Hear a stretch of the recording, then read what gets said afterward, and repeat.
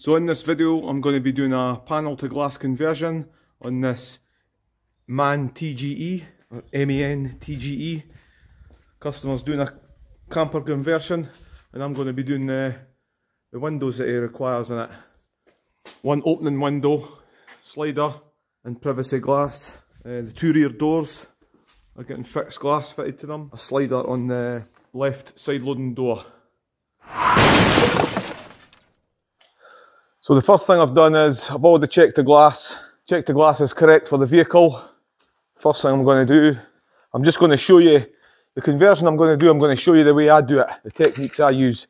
Not everybody does the same thing, so this is just the way I do it. I'm just going to talk my way through it as I'm doing the job. So what I do is, I basically, you just follow the inner skin all the way around on all the panels.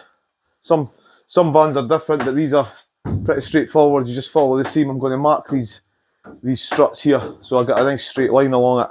And it's the same with the back doors. I just follow the seam all the way around. What I do is I'll just get my Sharpie and a straight edge.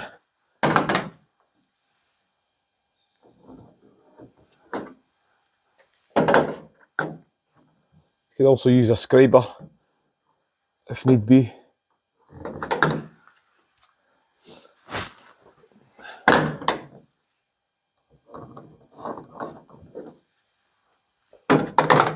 Just mark a straight line down these support struts. I'll just be cutting straight through that. I'm actually going to put my headlamp on. It's a little bit dark.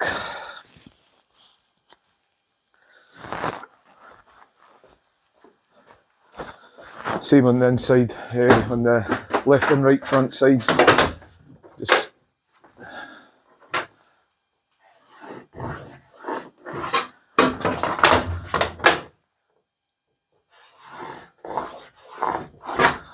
so a nice straight line right along.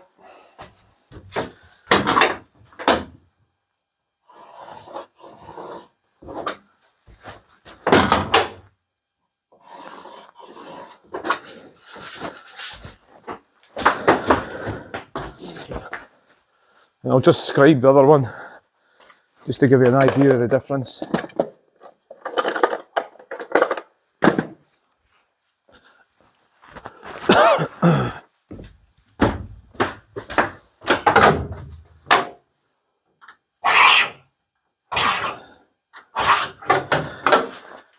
Just scribe it right into the metal.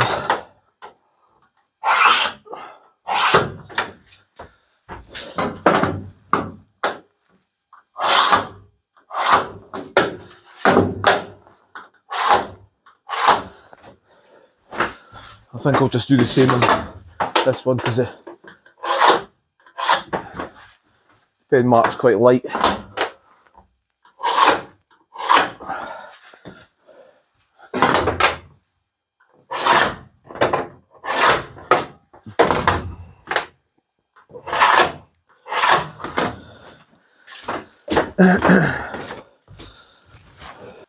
So what I do is I'll just cut a hole. I'll just cut 4 holes in each panel at the edge where it starts on the corner, and I'll explain why I do that once I've done it.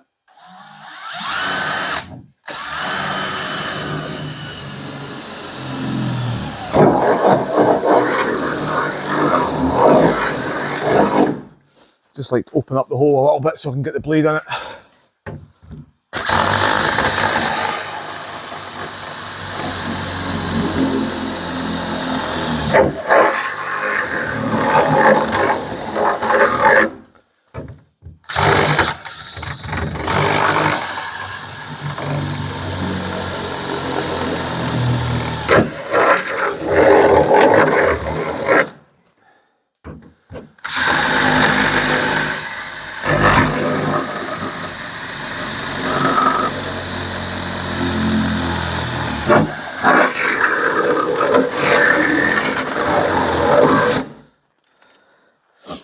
We'll just do 5 on this one because of this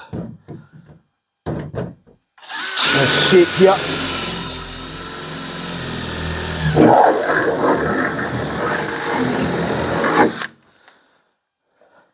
Now the reason I do that is these are the blades I use on my sawzall, on my reciprocating saw. Now I've ground one of these blades down so I can get round the corners with a narrow blade. So what I do first is I'll drill all the holes and I'll just go around the corners, do all the corners with a narrow blade. I mean, you could go around the whole panel with this narrow blade, but I like to use the full wide blade on the straight edges. It just gives it a nice straight edge cut.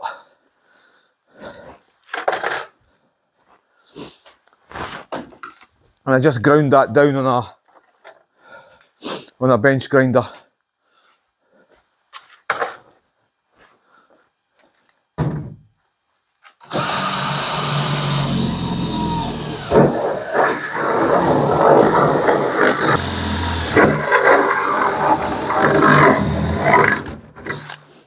So I'll just make the cuts on all 4 panels, and I'll just cut all 4 panels out as well. So I'll get all the cutting done first, and then we can put the certain tools away and carry on with the rest of the job. So the same here, I'll just make 4 cuts at the end of the straights.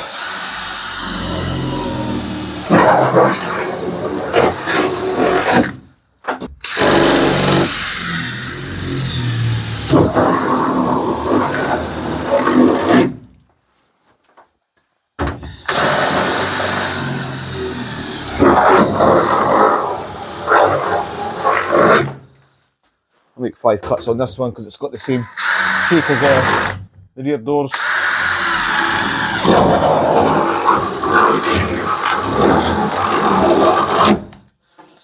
So that's all the cuts done with the drill. So I can start going into cutting the panels out now. And what I use here is my Milwaukee Sawzall M18 reciprocating saw with the fine metal cutting blades. And as I say, I'm going to go around do all the corners first. See if I've got a wee platform here that I can stand on. Aha! Okay, that guy must have read my mind.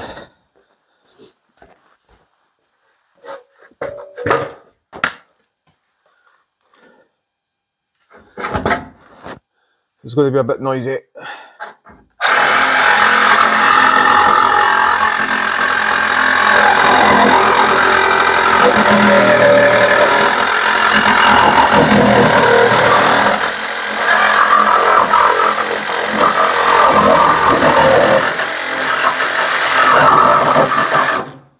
It's really important to get this first cut all the way around as neat as possible, so you've got less work having to tidy up the edges. Because what I do is once I've cut the panel out, I'll go around the edge of the glass with a little file belt sander just to tidy up the bare metal and straighten up any edges that aren't quite straight.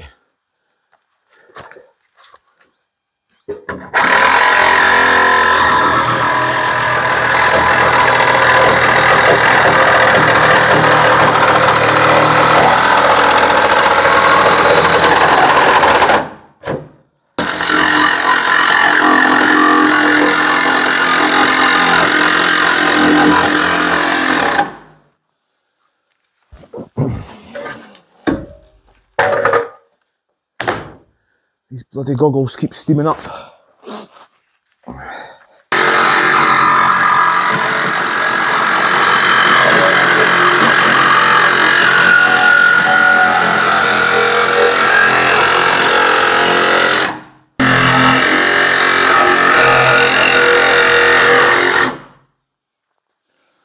that's the corners and the back doors done. Just move on to the front side panels.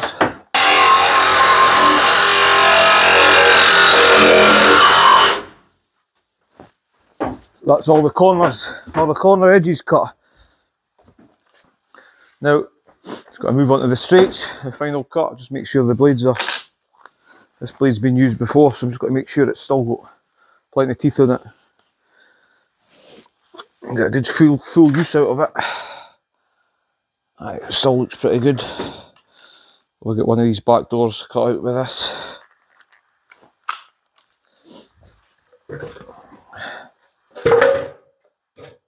So what I do is, I'll cut the top, bottom. Some people will start at one corner and just go all the way around. I don't like doing that because the further you get round it, the panel just starts flapping about. So what I do is, to keep it sturdy, I just cut one along the top, one along the bottom, and I go down this side, the right hand side, and then when I've got the last side, I just hold the panel and just cut it down.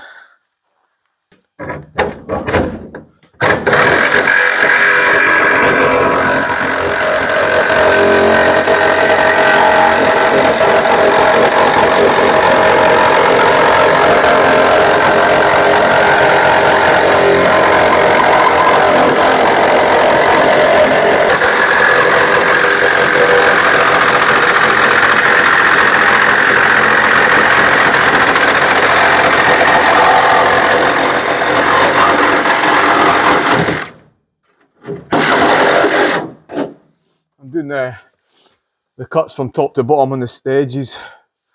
I just let the weight of the tool do the work and just slow it down when I'm going through this strut. It takes a little bit. It's cutting through 2 layers.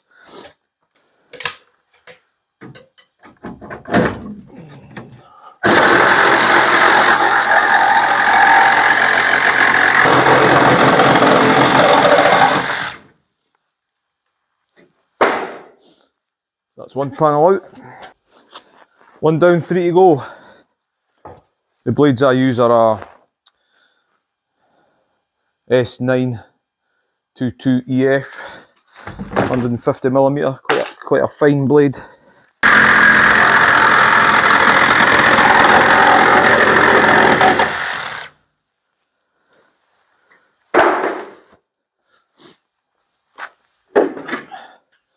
That's the 2 back doors cut out.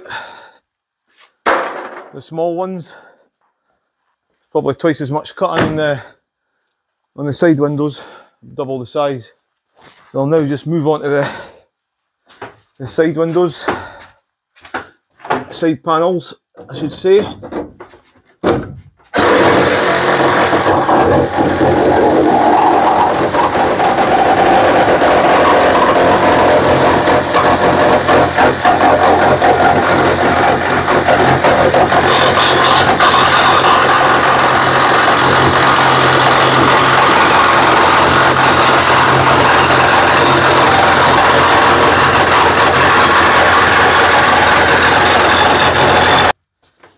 Really important to take your time when you're cutting through the support strut, that you get it as straight as possible. If anything, you want to come down a little bit and leave a little bit more on so you can grind it away rather than cut too much panel out.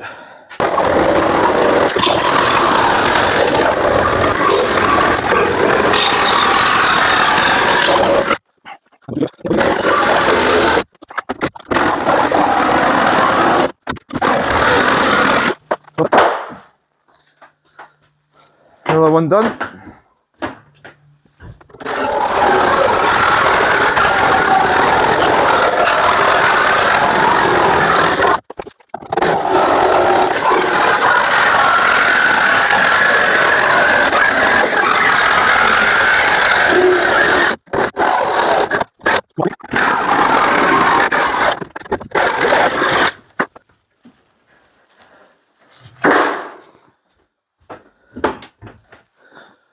So that's the 4 panels cut out.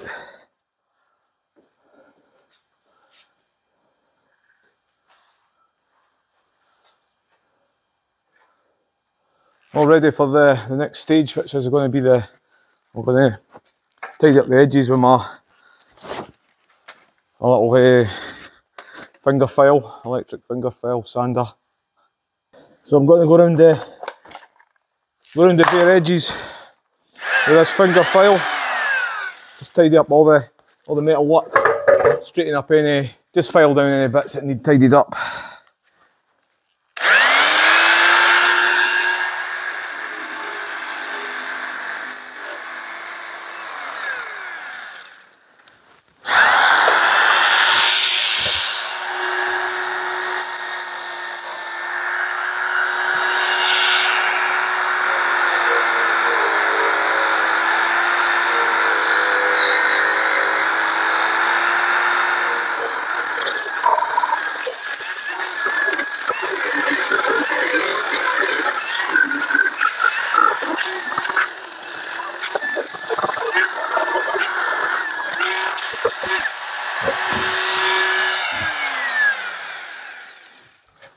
I just check it by eye. If you see any bits that's a little bit risen, just tidy it up. We're going to put an edge trim on it anyway. It's a finishing trim.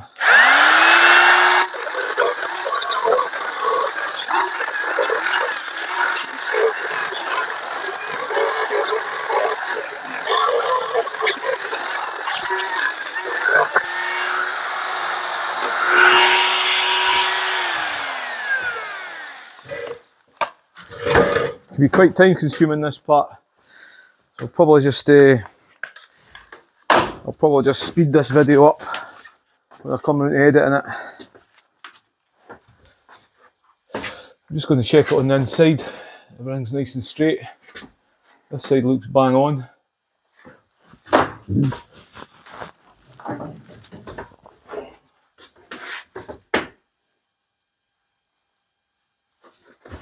Tidy up this little edge here. I'll just do the sides from the inside.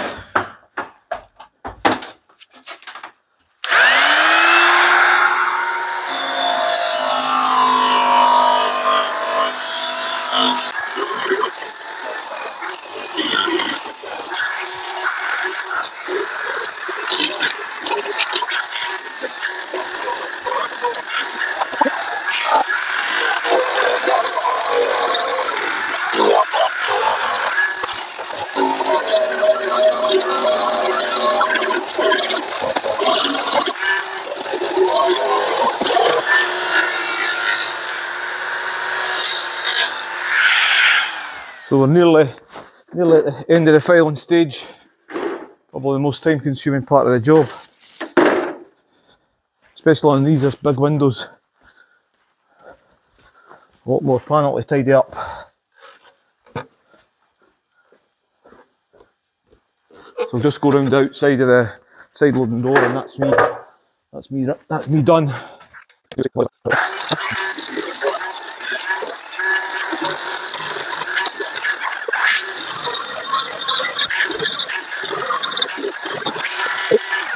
So that's the filing stage done. Could just get rid of this now.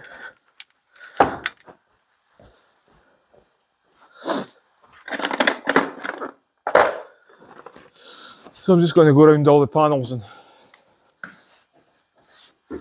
just brush any excess dust off.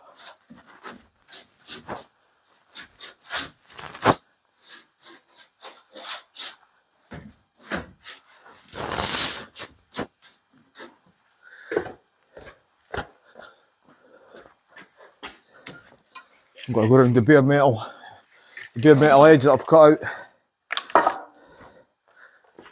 Just give it a good clean down with white spirit.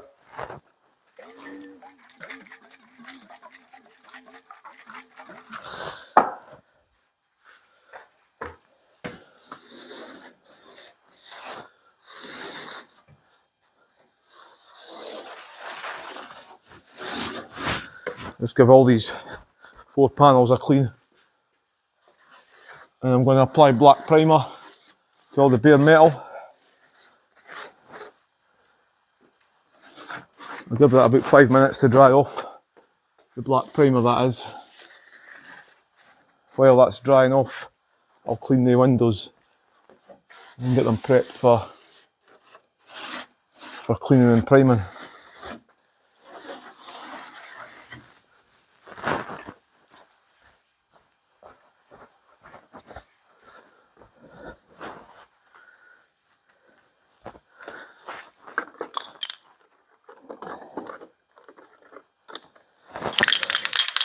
I've made a schoolboy error this morning. I forgot to run out of nitrile gloves yesterday, and I've forgot to get a box to put them in my van.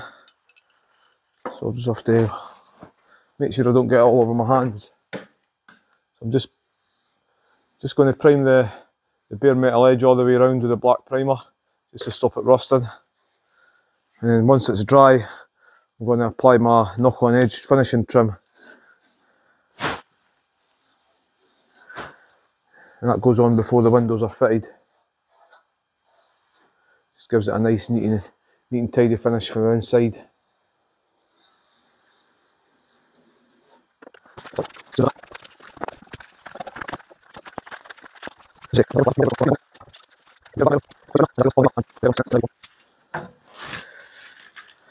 I've got to use a smaller trim on these back doors because on the top pinch weld there's not much room. If I put a bigger trim on, it covers too much of the pinch weld and there's not enough room to put the beady glue along the edge. It would just spew out.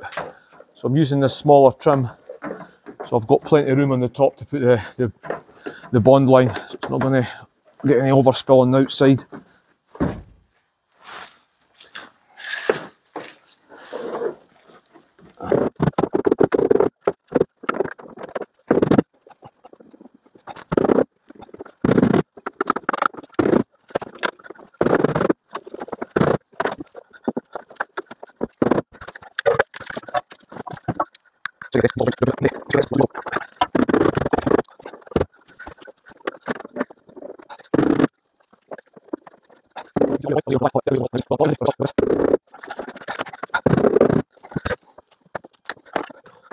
Going to have to do everything with my camera now.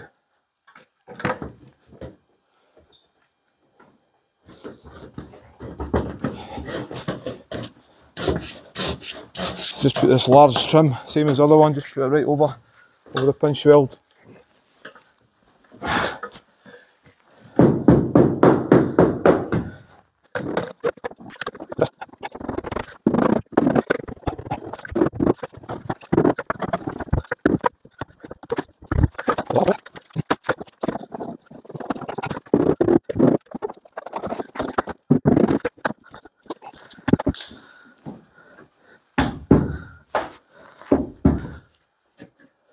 This is how the van looks once the panels are all cut out and the edge trim's been applied to the bodywork. See, it's starting to take shape.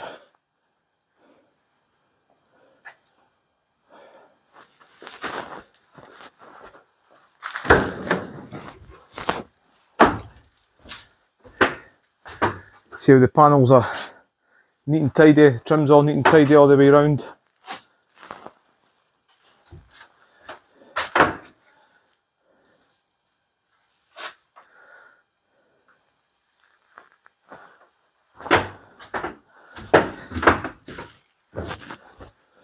So I'm now just going to clean the bodywork from my white spirit. Just get rid of any contaminants, any grease, dirt that might interfere with the final bond. They're all basically the same. You just get primed, bonded and lifted in place. About 20mm in from the edge, all the way around the edge of the glass. This is where the bond line's going to go.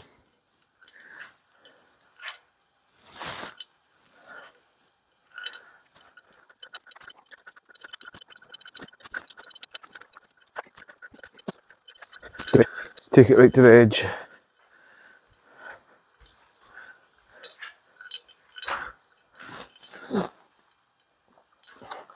So that's the windows ready to be fitted. We'll do the same with the bodywork. The glass goes right to the back edge of the door, so I'm just going to come in about 20mm all the way down.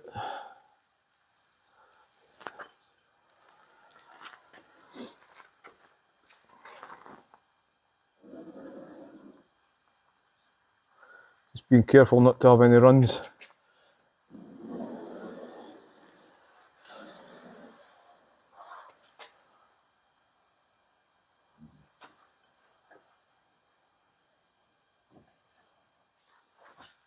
So I'm just going to go ahead and bond up the bodywork now, ready for the glass to be fitted. So I'm just using my Terrazone 60-minute drive-away polyurethane, and I'm using my Milwaukee caulking gun. So it's a nice high pointed pre-cut bead, a high pointed V shape.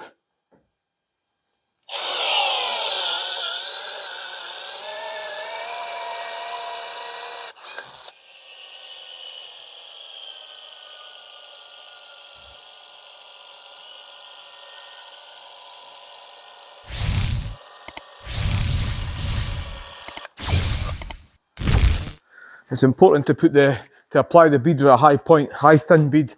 If you just put it on like a flat bead, there's a good chance it'll leak, it won't catch properly. You want it to be, when you lift the window and it squashes right into place and spreads the glue out. So it's 100% watertight all the way around.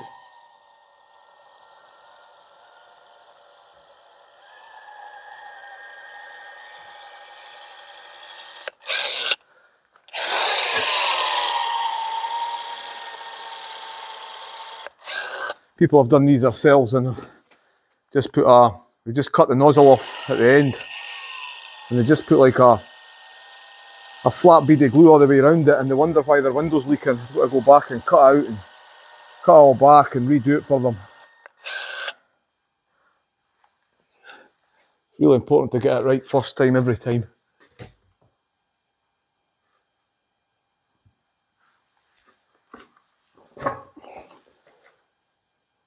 Just make sure the joins are joined up properly.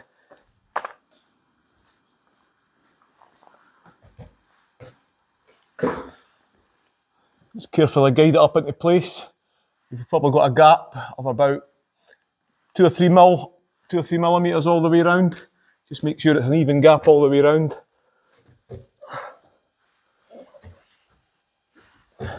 Gives it a good finish.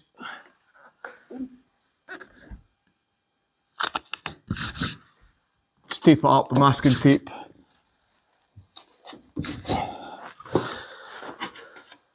And just check it all the way around. Nice even gap. Actually, on these sliders, you're probably better having a larger gap on the bottom. You've got 3 drainage channels. So the more gap at the bottom, the better. 3 drainage channels for any water that gets in here. Once I'm happy with that, just make sure there's plenty of tape on it, because it's quite a heavy window. Don't want it sliding down.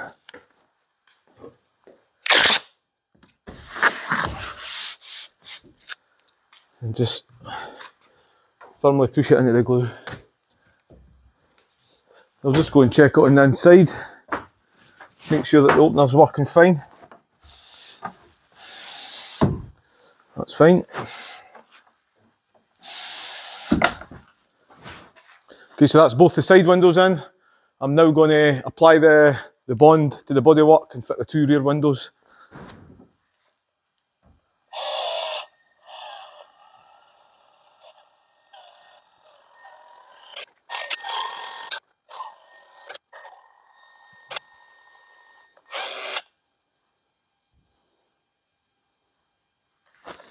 Just got to do one at a time.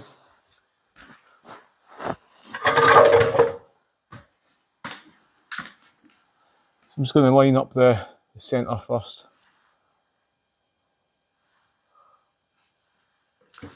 So I want to line it up right at the edge of the door and right at the bottom of this trim here, in line with the glass. Just make sure the rest of the gap all the way around there's no overspill. And it looks neat and tidy. And just tape it up. I can just push it in a little bit.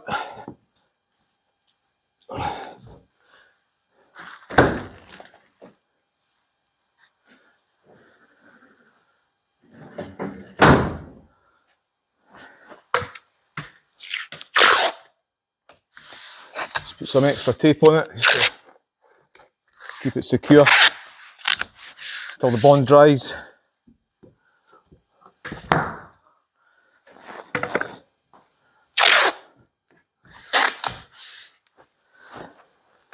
I'll just do the same on the other side.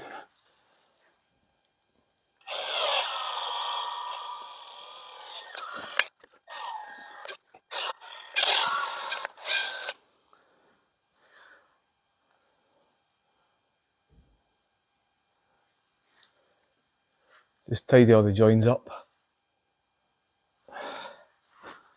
Same again, we'll just lift the window in, just guide it up to the centre of the door.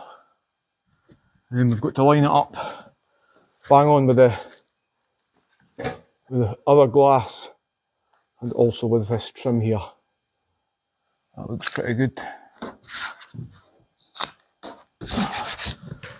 I don't want to push it in too far because I have these two panes of glass bang on.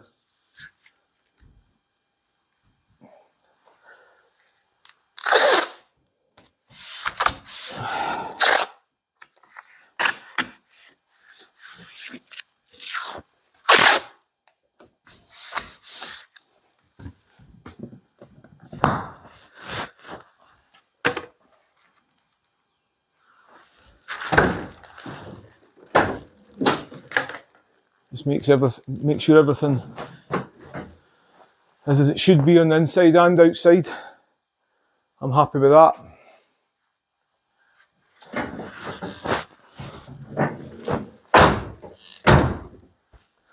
I'm just going to put a bit of tape just right down the middle there.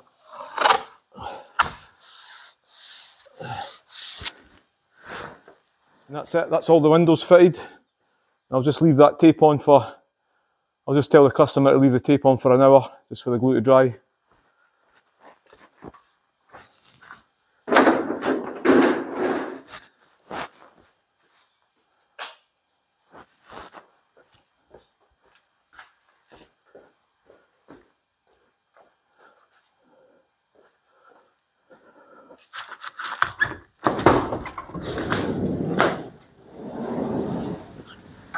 Looks pretty good. Close this window.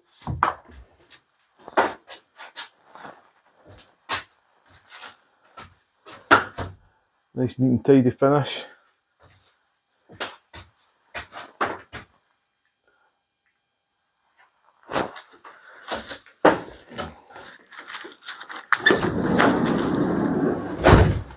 Another job done. Thanks for watching.